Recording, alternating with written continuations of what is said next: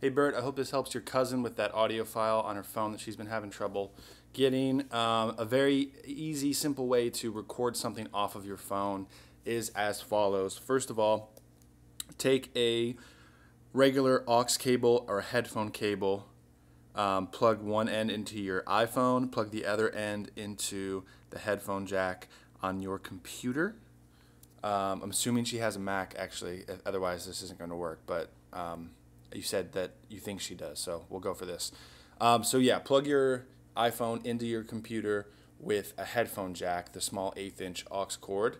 Open QuickTime, go to File, go to New Audio Recording, and once you plug in the iPhone, you can hit play just to see if you're getting audio levels here. This little arrow next to the record button will let you choose your input. So basically what's going to happen is you choose built-in, and once you plug, it can hear me talking right now because I'm on this regular mic, but once you plug the headphone cable into the headphone jack on the computer, this will change to headphones. Once that's done, you can just go ahead and hit record, and once the audio file is done playing, just hit stop and save it as whatever you want.